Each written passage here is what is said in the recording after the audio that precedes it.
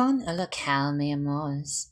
Today, the House Judiciary Committee held a 3-hour hearing with the heads of global policy at Facebook, Twitter, and YouTube in order to address filtering and censorship.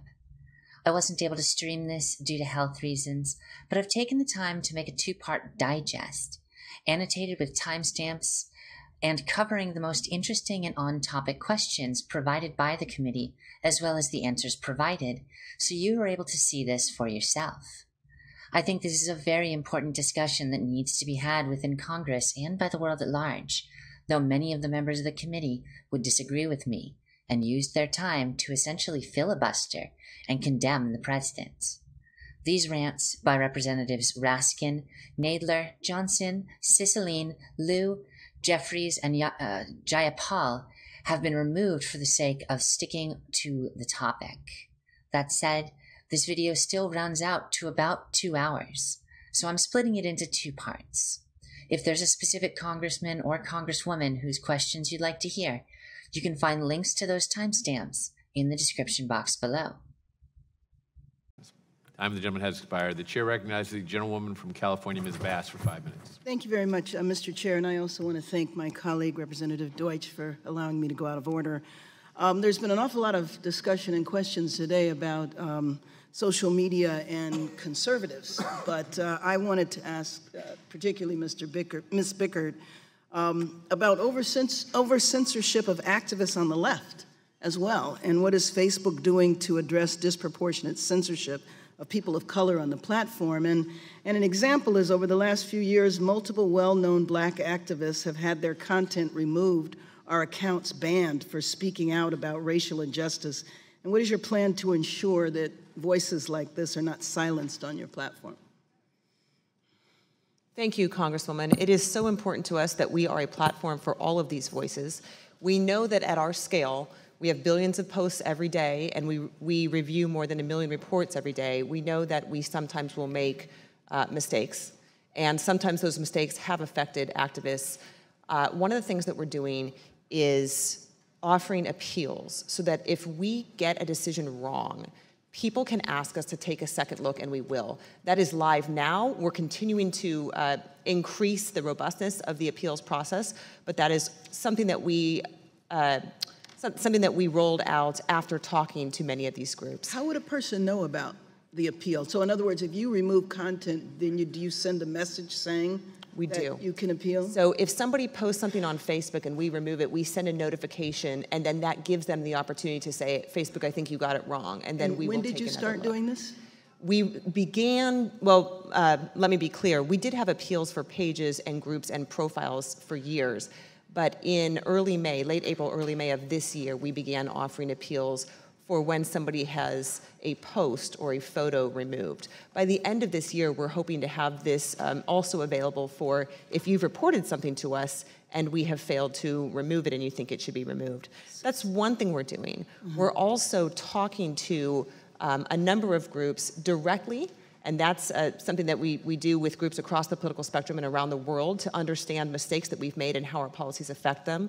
And we've also hired Laura Murphy, prominent civil rights attorney, and a law firm, Relman, civil rights law firm, to do a comprehensive assessment of how our policies and our practices affect civil rights. So maybe some of the activists that had their sites removed are not aware of that. So, Facebook might consider taking another look at that for some of the groups that have had their sites removed. Thank you, Congressman. What is Facebook doing to prevent Russians from pretending to be black activists and buying ads targeting black users? You remember that, the ads that went out really to discourage African Americans from voting, and then the pretend sites that seemed as though they were from black activists, but they were not.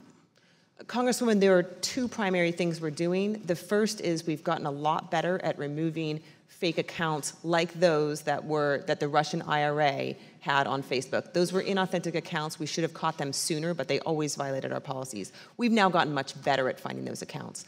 The second thing we're doing is requiring transparency around political and issue ads in the United States, such that now, if you see an ad on Facebook about a political issue, you can see who has paid for that ad. You can also see any ads that a particular entity is running by going to their page and clicking on a button that will take you to their ads library, even if you haven't been targeted with any of the ads. You mentioned a woman that was working with you from civil rights arena, and you announced that there was a civil rights review that would evaluate how the platform impacts people of color, and specifically, what is the audit looking at?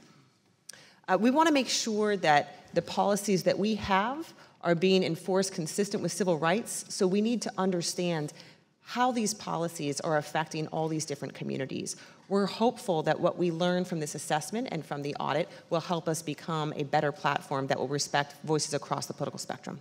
So since you're receiving so much criticism today, let me just end by thanking Facebook, actually, for never taking down memorial pages for people who've passed away, even for years and years after they've passed away. I appreciate that. Would the gentleman yield? Yes. I just want to follow up with a question. Ms. Bickard made a comment again about the ability to now requiring that a campaign have to disclose who's paying for the ad, which I think is a good thing. And I wanted to follow up. I asked earlier about whether you also disclose the rates. Now, with television or radio, an opposing campaign, I guess the media can probably check and find out what the rates are. Can you do that with Facebook too? If the opposing campaign sees a lot of Facebook advertising, can they find out the rate, see if their rate is comparable to the rate that for the ad that they're seeing disclosed? Mr. Chairman, the way that Facebook ads pricing works through an auction model is something that's fairly complex, and I'm afraid I'm probably not the best equipped to explain the details of that, but we can certainly follow up with you. Yeah, we'll follow up, and I would like to know more about that. Will do. Thank you. Thank you very much. Chair recognizes the gentleman from Texas. Actually, I have a unanimous consent request too, and you may want to comment on this if anybody allows you time. I just want to put this in the record. Asia Times, June 2, 2018, is Facebook helping Vietnam suppress online dissent? Without objection, that will be made a part of the record. The gentleman from Texas, Mr. Smith, is recognized for 5 minutes. Thank you, Mr. Chairman. Americans deserve the facts objectively reported. They know media bias is pervasive. A recent Morning Consult poll found that only a quarter of voters now trust the media to tell them the truth, a record low. The media savages the president and portrays his administration in the worst possible light. Over 90% of his network news coverage has been negative, higher than any other president. The muting of conservative voices by social media also has intensified.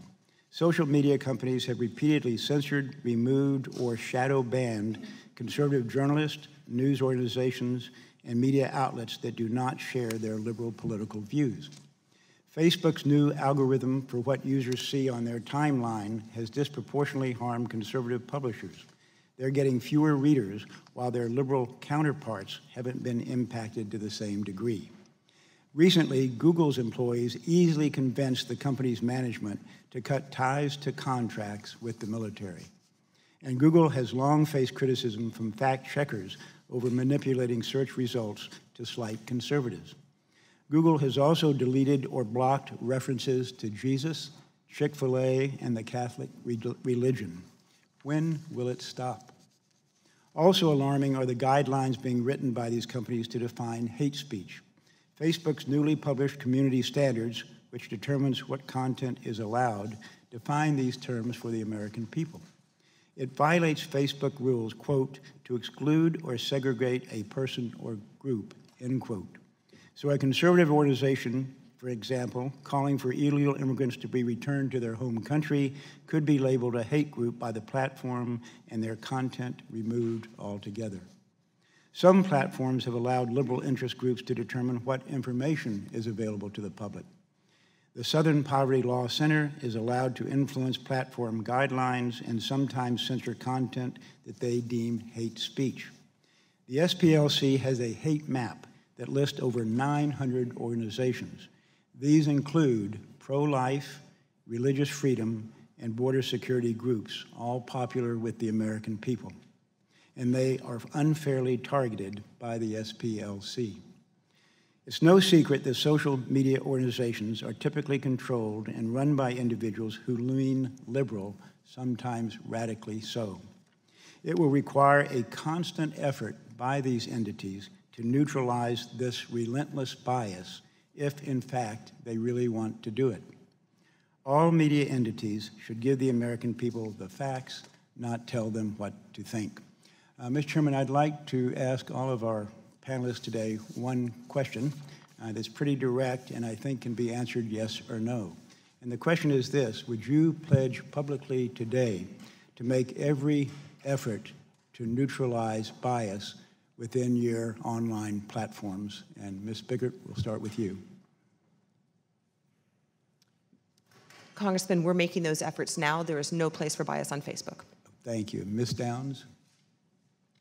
Yes, we design products that are for everyone, and we enforce our policies in a politically neutral way. And you feel every effort should be made to try to neutralize the bias? Correct. We design our algorithms to check for bias. Thank yes. you. Mr. Pickles? I think you're right to highlight that people have biases when they come to work, and our focus, as you say, should absolutely be on making sure that bias is not a factor and that our rules are enforced impartially. Okay. Thank you all. Thank you, Mr. Chairman. Yield back. Does the gentleman yield? Yes, be happy to yield the balance of my time to the chairman. I wonder, Ms. Bickert, are you familiar with the story about the contention that Facebook's content filtering practices, which as has been testified here earlier, comply with, quote, local law, is effectively censoring free speech in Vietnam? Mr. Chairman, I can speak to how we respond to requests under local law. If we get a request from a government telling us that speech is illegal, the first thing that we do is see if that speech complies with our community standards. If it doesn't, then we will remove it. If it does comply with our standards but is nevertheless illegal, we will look at the legal request that we've received. Our legal team will look at the requesting authority, the process itself, who was affected by the speech, any human rights implications, and then we will make a decision about whether or not we should restrict content in accordance with that local law. If we do, then we remove that content only in the jurisdiction where it is illegal, and we report on that in our government transparency report. I do want to emphasize that this is very different from us providing data to a foreign government. There is a process through which governments can ask us for data, like an FBI search warrant, let's say, and our legal team analyzes those. But I think you mentioned that the article was about Vietnam. We do not store data in Vietnam. They can present legal process to us. If they do, we will scrutinize that, and you can see from our government transparency report that those requests from Vietnam are very low, and we don't comply with all of them. I'd ask unanimous consent to put into the record a letter sent by a bipartisan group this week on the issue in Vietnam to both Facebook and Google. Without objection, that will be made a part of the record. Chair recognizes the gentleman from Florida, Mr. Deutch, for 5 minutes. Thank you, Mr. Chairman. Mr. Chairman, there was an interesting article in this morning's Wall Street Journal entitled "Publishing Executives Argue Facebook is Overly Deferential to Conservatives." Ms. Bickert, I just wanted to follow up on what you had talked about earlier.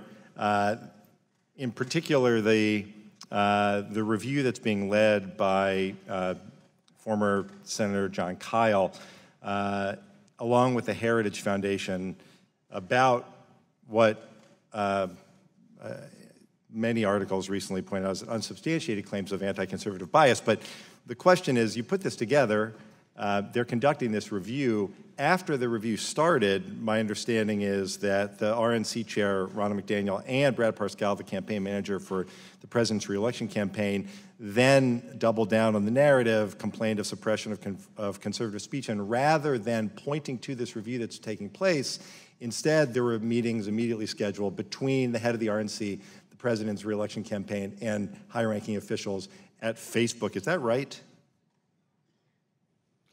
I'm afraid I don't know about that. I could have our team follow up. If you could just follow up on that and get back to us, we would appreciate it. I represent Parkland, Florida, and in this discussion of social media, the first thing that comes to mind for me is the savage attacks on the student survivors of Stoneman Douglas. One of the most virulent strains of these attacks was that the students didn't survive a school shooting, that they were crisis actors, that they were planted by some mysterious cabal to finally get Congress to do something about gun violence. And in the weeks after the shooting, Alex Jones's YouTube channel posted a video that was seen by 2.3 million subscribers, alleging that these were merely that these were actors and not real students who had experienced the most horrific thing anyone could possibly imagine. The video violated YouTube's rules against bullying, and it was removed. An article posted to Slate.com describes this as a strike against the channel. Ms. Downs, how many strikes does a channel get?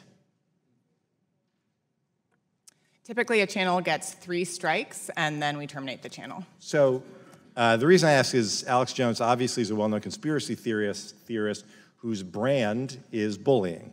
He launched similar attacks against the families whose 6- and 7-year-old kids were slaughtered at Sandy Hook. And he's not the only one. Truthers have spread these lies, claiming that Sandy Hook never happened at all.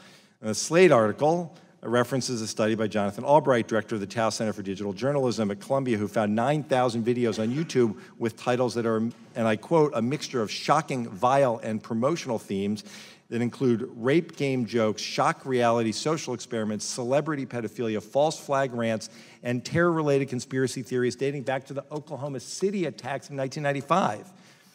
Ms. Downs, does Google think that this is a problem, and what is the solution that you're coming up with to address it?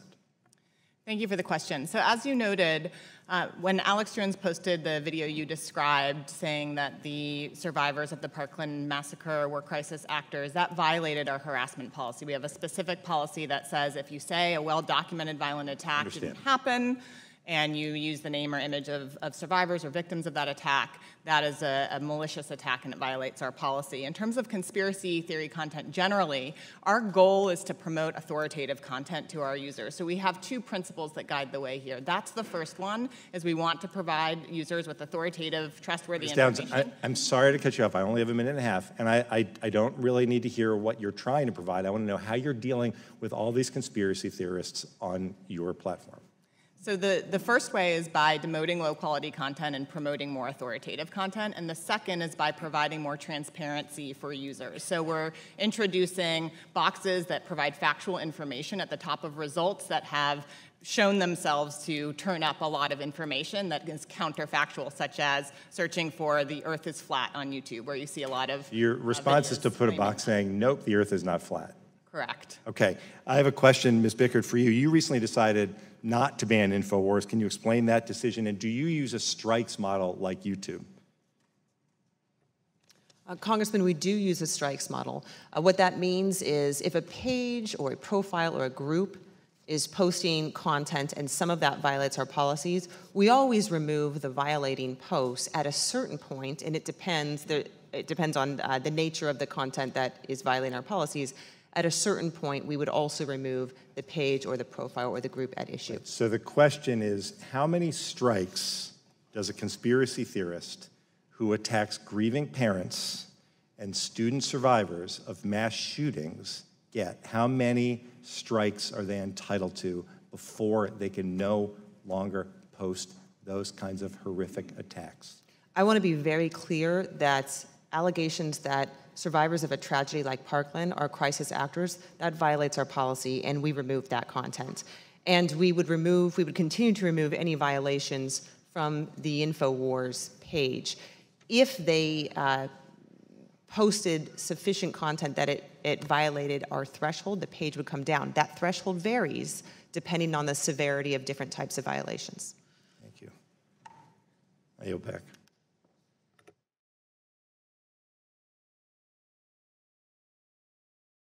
The chair recognizes the gentleman from Idaho, Mr. Labrador, for 5 minutes.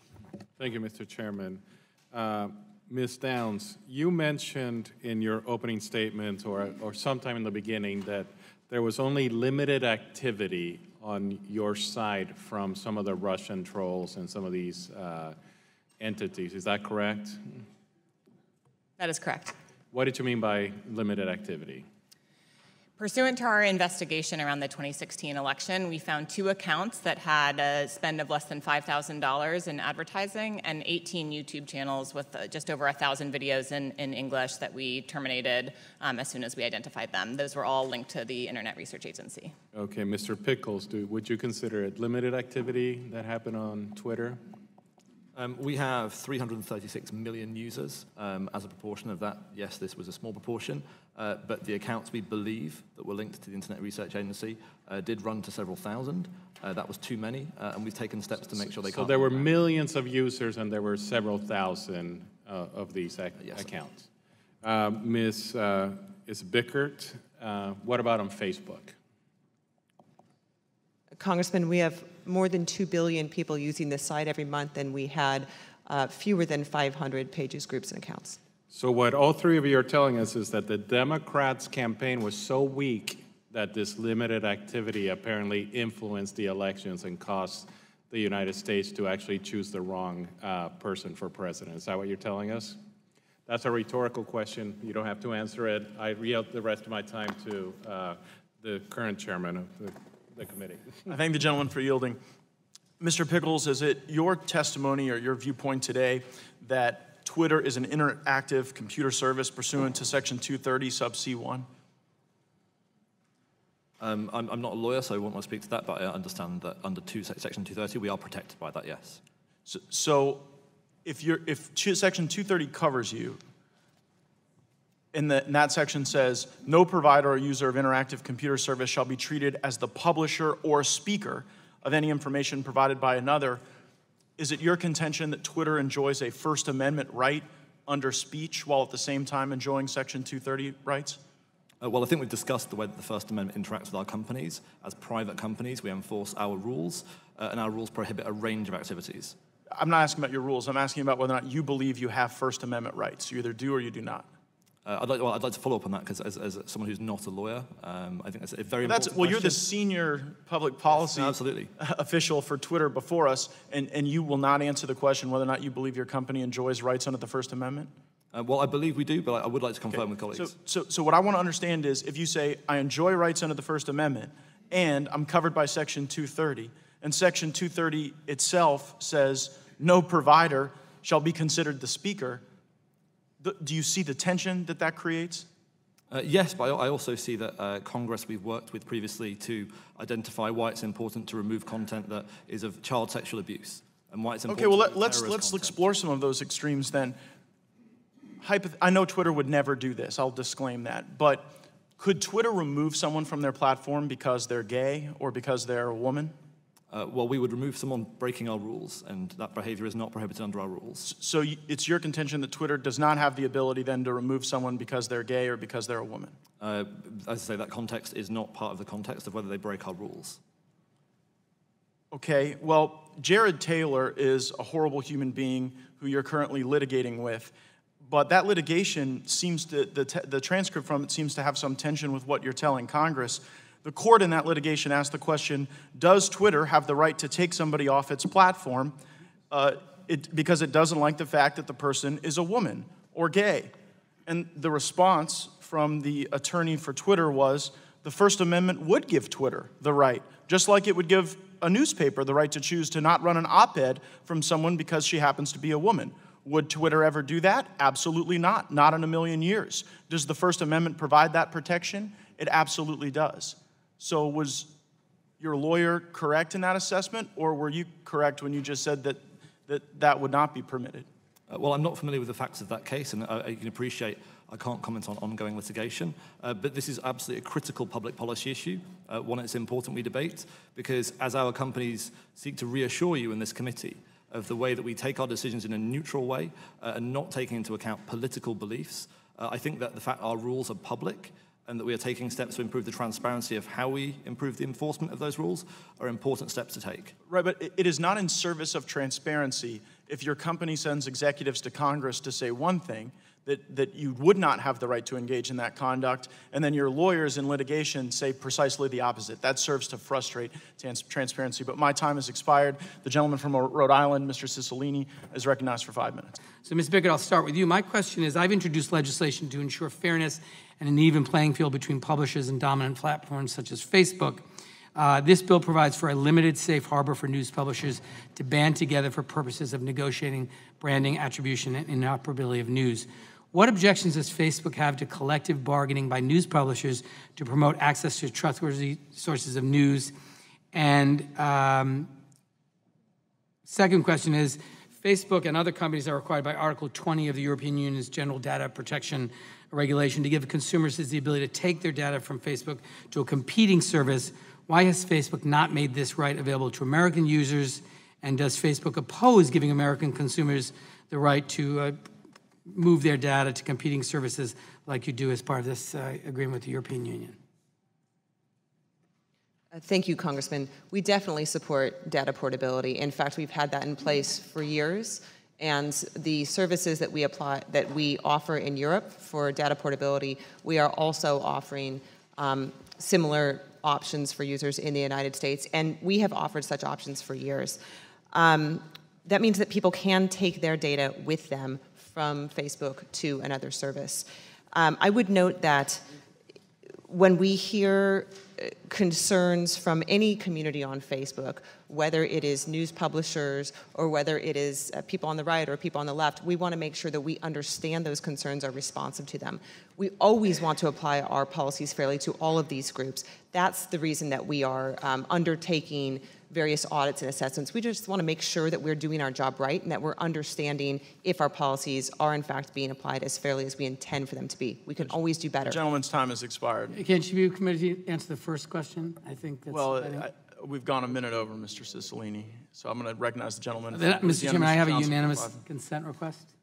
Gentleman's recognized to make his unanimous consent request. I request unanimous consent to enter the following materials into the record: a 2017 report by Newswhip, an internet analytics firm, on the rise of hyperpolitical media, an article in Neiman Labs entitled "Has Facebook's Algorithm Change Hurt Hyperpartisan Sites? According to this data, nope," and an article by April Glazer and Slate entitled "Facebook Won't Make the Bed It Lies In."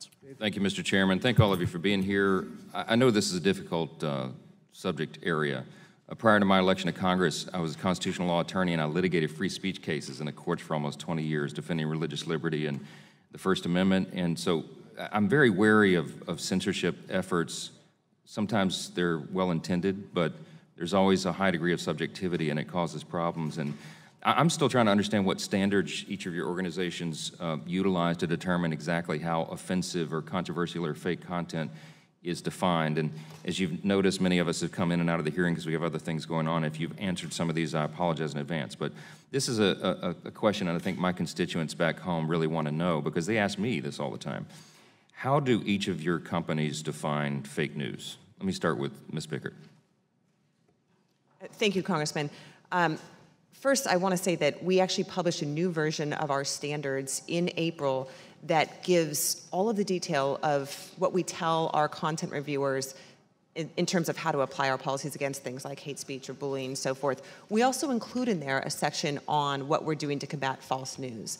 It is not against our policies, meaning we don't remove the content just for being false. What we do instead is we try to provide, if we have an indication that a news story is false, and that would be because it's been flagged as potentially being false, and then we've sent it to third-party fact checkers who have rated it false, then we will provide additional information to people who see that content.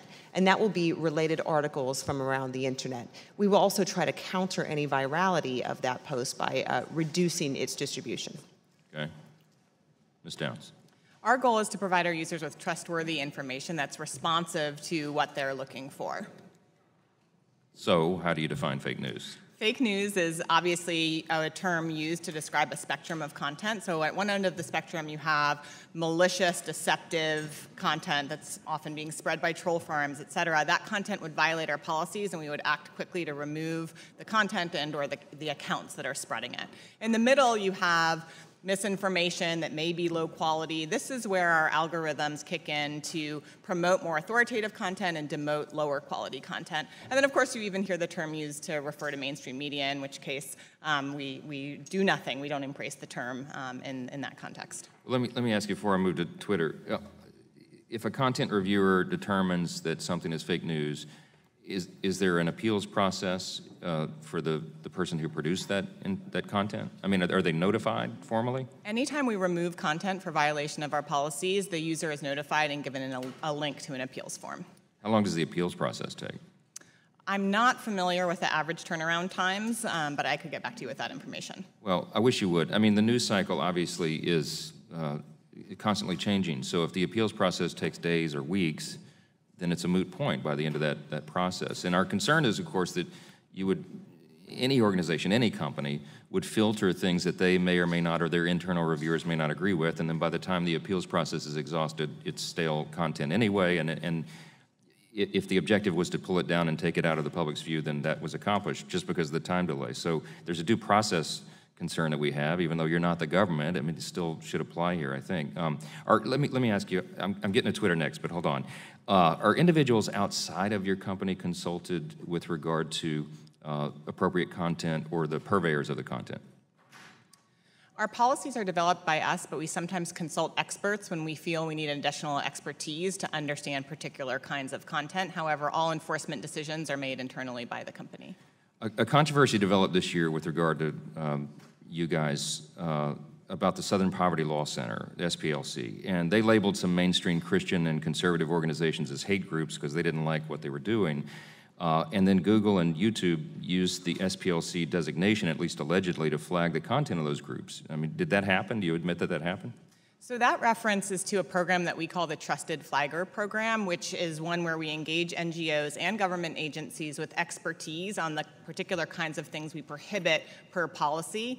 They get access to a bulk flagging tool so they can flag videos to us in bulk rather than one at a time. They do not have any authority to remove content, restrict content, or demote content on our services. All of those decisions are made by us. So we're leveraging their expertise, but decision-making authority is retained by the company. I guess this goes to the appeals process, but I mean, some of these groups I know personally are legitimate, well-respected, faith-based organizations, and I just want to say SPLC is not a neutral watchdog organization, so I'm glad to know they don't get editorial control, but I think some of that needs to be looked at. I got 2 seconds. I didn't get to Twitter, but I appreciate you all being here. I'll yield back, Mr. Chairman. Thank the Chairman. Ms. Bigger, what percentage of digital advertising market does Facebook have? Congressman, I can say that advertising, I know, is, in the United States, a $650 billion industry. We have about 6% of that. 6% of the and just on the digital platform, though. I'm not talking advertising in general. I don't have an exact statistic on that. Sorry. We can follow up on that. How about you, Ms. Downs? I'd have to follow up with that number as well. Mr. Pickles? I can follow up on that. Because it's been reported that it's like somewhere around 3/4 of all digital advertising marketing dollars are with the three of you guys. Is that not accurate? That's the number I've heard. 75% of digital advertising market is controlled by Facebook, Google, and Twitter. That's not accurate? Ms. Biggert? Congressman, again, I know that we have about 6% of the overall advertising market, which is about $650 billion. Yeah, but that's not what I'm asking you. I'm not asking overall advertising market. I'm talking about the digital area.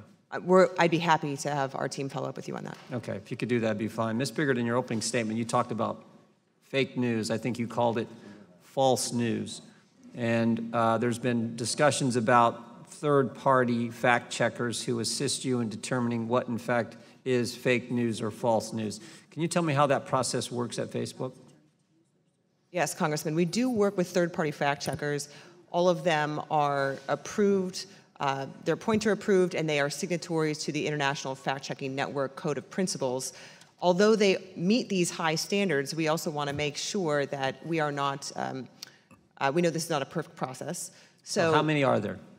In the United States, I believe right now there are 5 currently, and that includes groups like the AP and the Weekly Standard.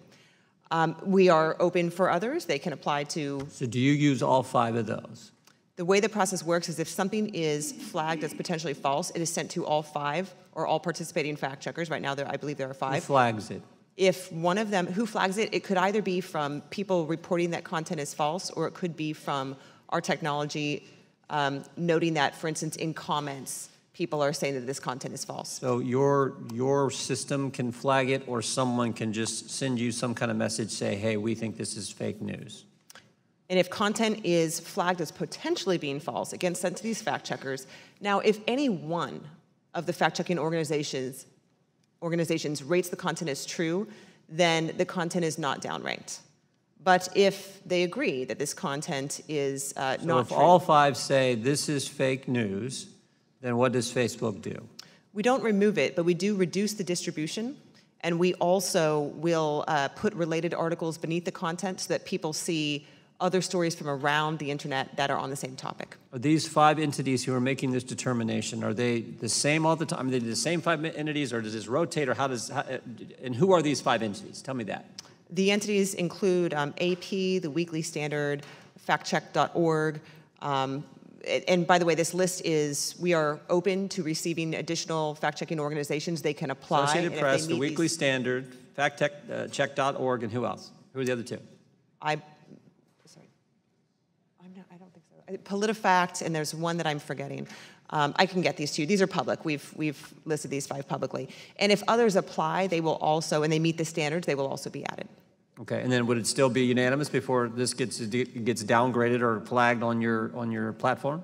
Right now, our practice is if any one organization flags it as true, then it will not be demoted. But of course, over time, we're learning from this process. We know it's not perfect right now. We will continue to iterate and get better on it. Okay, Ms. Downs, same question to you. How does it work for you guys? Same way? We briefly introduced a fact check feature in our knowledge panels where the goal was to provide information about publishers so users have greater context in evaluating what they read. However, it was an experimental feature. We got some critical feedback that we felt was valid, so we put the feature on pause until we could fix those concerns and decide whether to reintroduce it. And who was the organizations doing it for you? I think that I would have to get back with you on the details, but I believe Let me go to where Mr. Johnson was just a few minutes ago. Was the Southern Poverty Law Center one of those entities in part of this third-party fact-checking operation? I do not believe so, no. Okay. Committee, I just want to go back to some earlier statements by one of our colleagues across the aisle who listen, I believe that this is an incredibly important hearing. The potential censorship of free speech, I think, goes to the core of our country's freedoms. And to suggest that because we're not talking about some other items that are in the news, that somehow this is, quote, ridiculous when considered in light of the balance between free speech and public safety. When we look at what went on with Backpage, the lives that were destroyed, the children that were trafficked, the prostitution that was rampant. That's why this hearing, I think, is so vitally important. And Ms. Bickert, I'd like to ask you, today citizens can hold newspapers and other media groups legally accountable if they knowingly lie, if they show indecent content, or if they use materials or photos that they are not authorized or did not pay to use, and so on. Technical platforms are currently making in-depth decisions about what information users receive and how they receive it, often driven by financial and other unknown motives. And Mr. Zuckerberg himself has repeatedly said that his platform is, quote, responsible for the content that they host. Should the tech platforms be subject to the same content regulations and civil penalties as those who produce the content? Thank you, Congressman. We do feel a sense of accountability and responsibility to make sure that Facebook is a place where people can come and be safe and express themselves. And that is at the core of everything we are trying to do. In terms of regulation, we are happy to talk to this committee and others. We think that there is a place for these conversations, and we hope that we could be a part of guiding any regulatory efforts. I'm very pleased to hear you say that. Your platform generates revenue based on ads, yet the content provided in some cases is illicit, which is, why is it acceptable to Facebook, Google, Twitter, Bing, and others to make money off of illegal content while these other media outlets are held accountable, civilly and criminally, without the protection of 230, Section 230? Congressman, we do, if content is brought to our attention that violates our policies or is illegal, we do have measures for removing that. And I would also note that we were supportive of the Act to Protect Sex Trafficking Victims. That's something we care a lot about. In fact, this Congress and I believe the public are beginning to question the full protections afforded under Section 230. And as you just referenced, on April 11th of this year, the President signed into law an additional provision under 230 that declared that 230 does not limit a federal civil claim for conduct that constitutes sex trafficking, a federal criminal charge for conduct that constitutes sex trafficking, or a state criminal charge for conduct that promotes or facilitates prostitution. So my question is, those are two examples, trafficking and prostitution, that are now exemptions to the protection under 230. Do you see any other, and this is for the whole panel, do you see any other areas where those kinds of exceptions to the protections under 230 should be examined?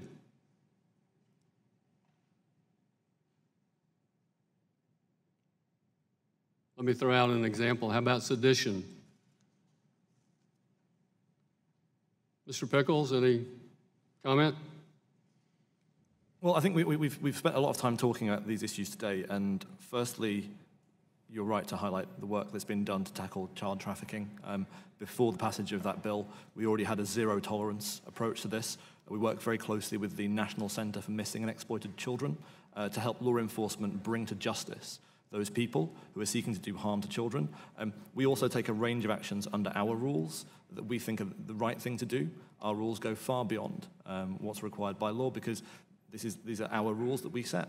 So I've highlighted previously terrorist content that we are proactively taking down at speed and scale because we think it keeps our platform safe and it's the right thing to do. And I think the demonstration you're seeing is of companies who are responsible in taking the right steps. You think Congress should look at codifying that? Well, I think the balance of regulation that we see. To have a rule is one thing. To have a law is another. Ms. Downs, what do you think? YouTube remains a service provider that hosts user-generated content at an unprecedented scale. We have a natural incentive to protect our product from harmful content, and we invest a lot of resources in enforcing our policies using both technology and humans. The gentleman's time has expired. The gentleman from Texas, Mr. Poe, is recognized for 5 minutes. Thank you, Chairman. Thank you all for being here.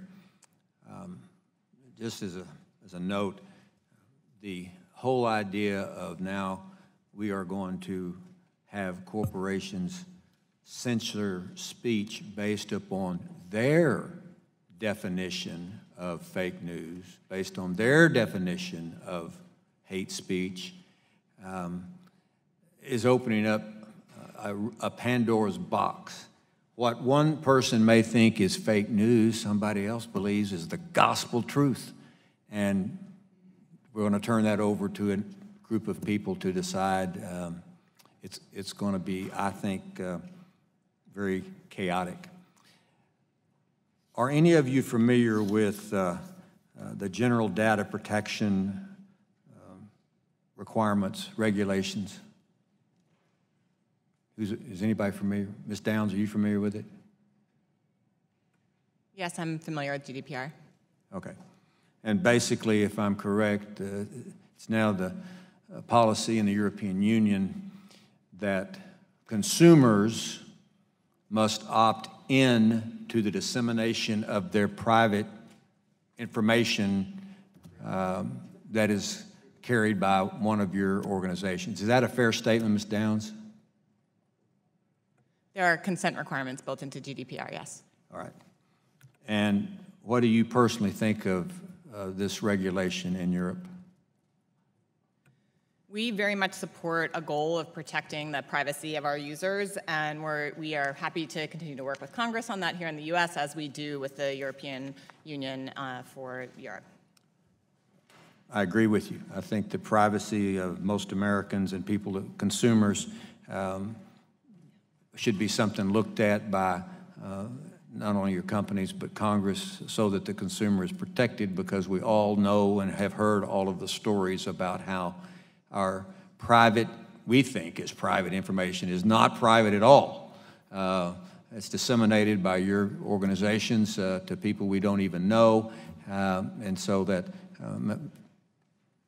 citizens, users should at least know where that information is going to, and have the ability to opt into the dissemination of private information.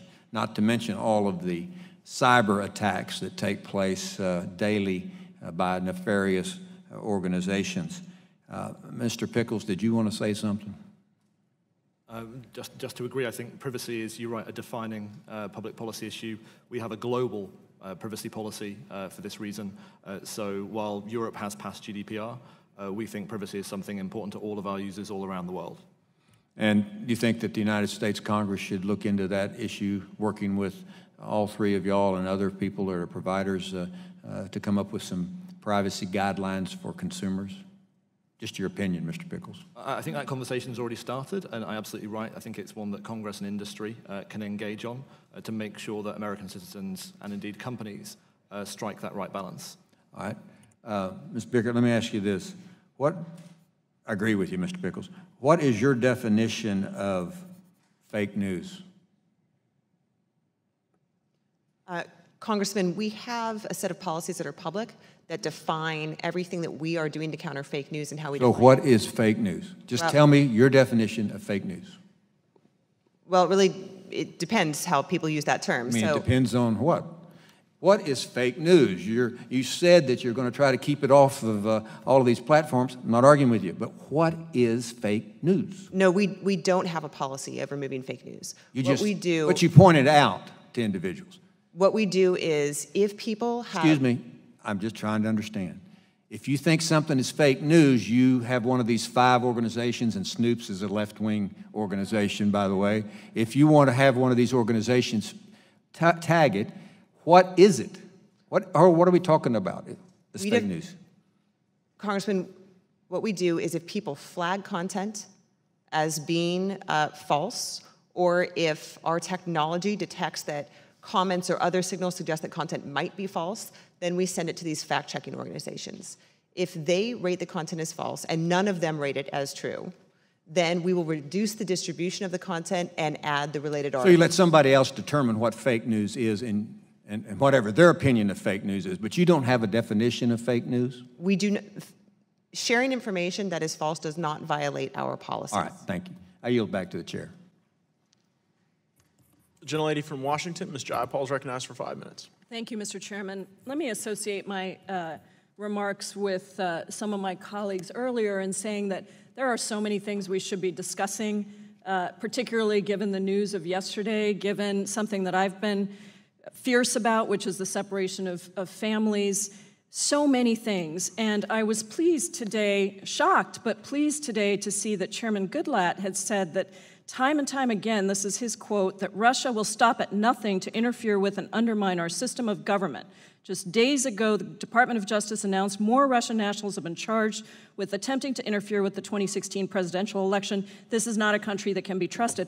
I would urge Chairman Goodlatte to hold hearings on that very important topic. He seems to think it's a problem, and yet the Judiciary Committee that has jurisdiction over these issues has yet to hold a single hearing on election security, on protecting our democracy, on Russian hacking of our elections, and so I really hope that we do that. All of that said, I do think that there are some important issues raised here, and I think that in many ways this hearing and the questions that it raises are a tribute to the success of social media platforms. That's what's happened. Mark Zuckerberg, when he started Facebook, I don't think had any idea that it would take off, or maybe he did. I think he didn't. But that it would take off in the way that it has. And so the questions that are before you are critical, and your responsibility and your actions and your timeliness around all of these issues is absolutely essential to making sure that these platforms aren't misused and don't actually contribute to the detriment of our democracy. And I appreciate that there has been some work that all of your companies have done in trying to find the right answers, and I don't think it's easy. I would like to just echo some of the comments that Mr. Raskin made and that Mr. Jeffries made about how Facebook ensures that it is not bending to the other side with the criticism that it gets.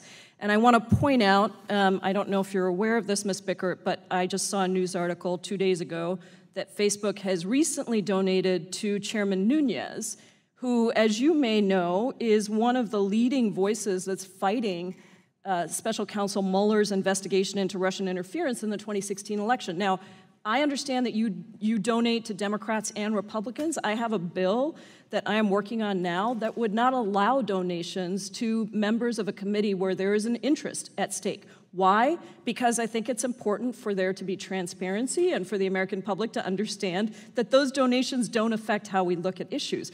But are you concerned about the fact that Facebook has just in the last few weeks given money to an individual who is countering the Russian investigation when you and Facebook are so deeply tied into what access the Russian government and Russian operatives were able to get to our elections?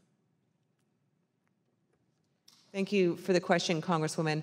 I know that the Facebook PAC does have bipartisan contributions. They are publicly disclosed. Were you aware that the Facebook PAC donated to Chairman Nunes just in the last month, multiple times? I don't keep up to date on the details of Are you concerned that that would taint the notion that Facebook really is trying to come to good solutions around these questions?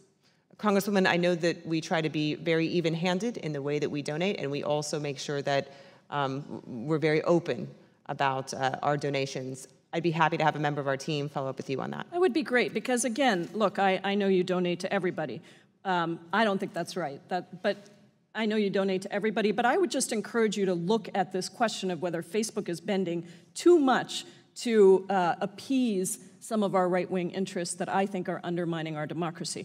Let me go to this question of false news, because I think the challenge here is that it is difficult to determine exactly what may qualify as false news, but the bigger problem to me is that we somehow get to a standard that truth is relative. Truth is not relative. An apple is an apple. It can't be a tomato tomorrow and a pear yesterday. It is an apple. And so the question for you is, in your strategy, you say that you do take steps to try to not share false news, and yet at the same time you're saying you don't take down any pages. And I guess I just don't understand what the lines are here and how you're determining the broad guidance. Yes, there's a couple different things we do. One thing is we know that the majority, the biggest amount of false news that you see on social media tends to come from spammers, financially motivated actors. And so we have technical means, that violates our policies, and we have technical means of trying to detect those accounts and remove them. And we've made a lot of progress in the past few years. Then there is this content that people may disagree about, or it may be widely alleged to be false. And we've definitely heard feedback that people don't want a private company in the business of determining what is true and what is false. But what we know we can do is counter virality by, if we think that there is there are signals like third-party fact checkers telling us that content is false, we can counter that virality by demoting a post, and we can provide additional information to people so that they can see whether or not this article is consistent with what other mainstream sources around the internet are also saying. I'll now recognize myself for 5 minutes, and I'll begin by associating myself with some of the comments from Mr. Liu and Mr. Raskin. When they indicate that the government should not foist upon the technology community the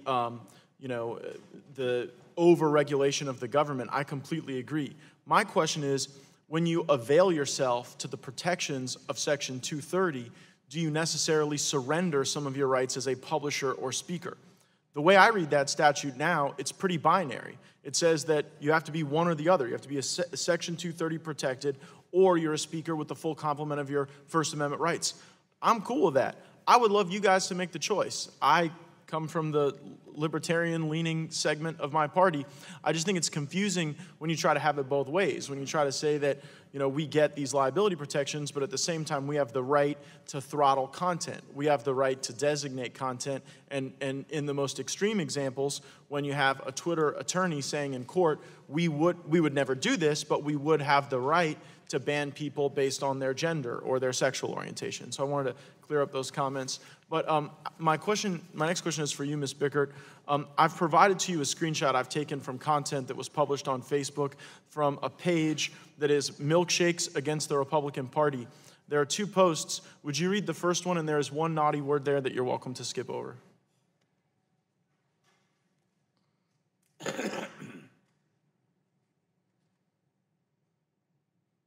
Will you read it aloud?